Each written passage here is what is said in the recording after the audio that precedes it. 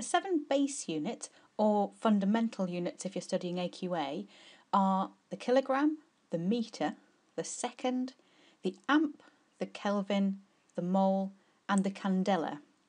The candela is a unit related to light levels, which you don't need to worry about for your A level. All other units are called derived units. So the Newton, the Joule, the Pascal, the Coulomb, the Ohm, and all the rest are derived units. Derived units can be expressed in terms of the 7 base units and no others. For example, the Joule, expressed in base units, is the kilogram metre squared per second squared. Another way of saying this is that 1 joule is equivalent to 1 kilogram metre squared per second squared. How do we work that out? We choose a formula for energy. Let's say we choose the work done formula. And we look at the quantities in the formula and ask whether their units are expressed in terms of only the 7 base units in our list. Here, distance is measured in metres, so that's okay, but force is measured in newtons, which is not on the list.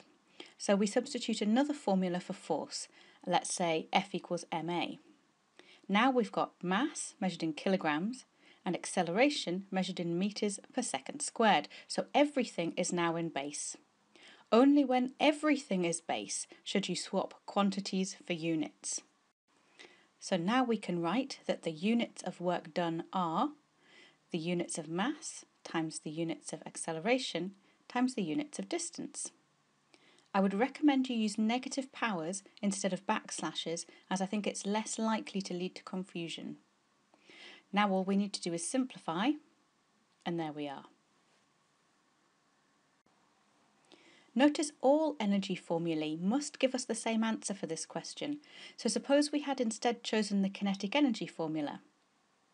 This is actually quicker because the half has no units, the mass is in kilograms, and the velocity is metres per second. So we can switch to units straight away.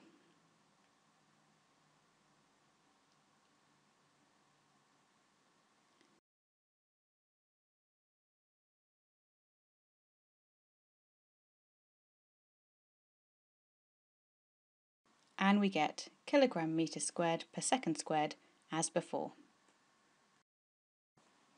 Okay, let's try a difficult example. Suppose the exam question asks us to prove that 1 volt is equivalent to or can be expressed in base units as 1 kilogram metre squared per amp per second cubed. We choose a formula for voltage. Now, this might take you a while to work out which are the best formulae to choose as starting points. Here, we're actually best off with the definition of voltage, work done per unit charge.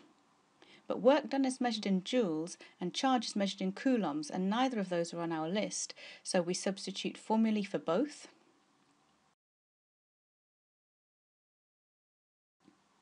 Now we've got metres, amps, and seconds, which are all okay, but we've still got newtons, which are no good, so we substitute a formula for force.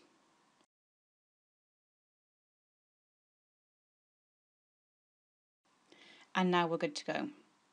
Mass is measured in kilograms and acceleration is measured in metres per second squared. So now we can swap quantities for units.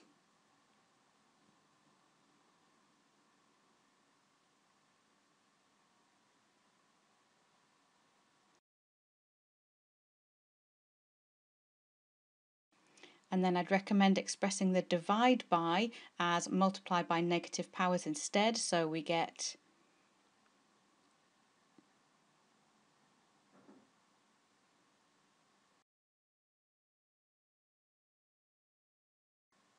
and then carefully simplify.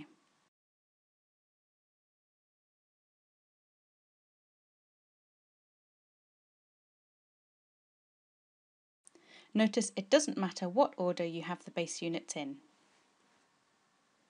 A second type of exam question asks us to prove that an equation is homogeneous or homogeneous. This simply means prove that the units of the left-hand side are the same as the units of the right-hand side. We do this by expressing both sides' units in base units. Here is an example. Let's take the left-hand side first. This P is pressure, which is measured in pascals. Pascals are not on the list, so we need another formula for pressure. Area is meters squared, but force is newtons, so another formula needed for force.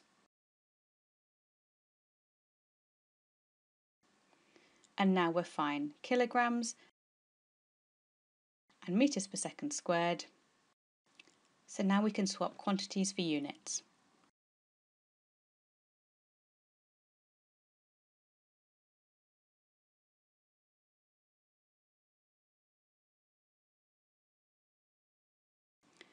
Expressing the denominator using negative powers, we get,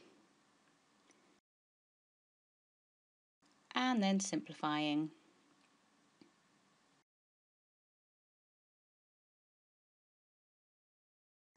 Okay, now for the right-hand side. Now in fact the units of the right-hand side are already all expressed in terms of the list, as we have density, that's kilograms per metre cubed, g, the acceleration of freefall, that's meters per second squared, and height, that's meters. So in fact we can go straight to units this time.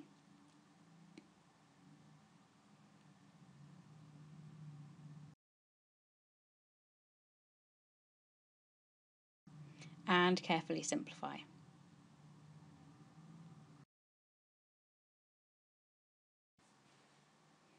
If you want to, you can now write a sentence to say, oh look, they're both the same, but you don't have to, you've already earned all the marks.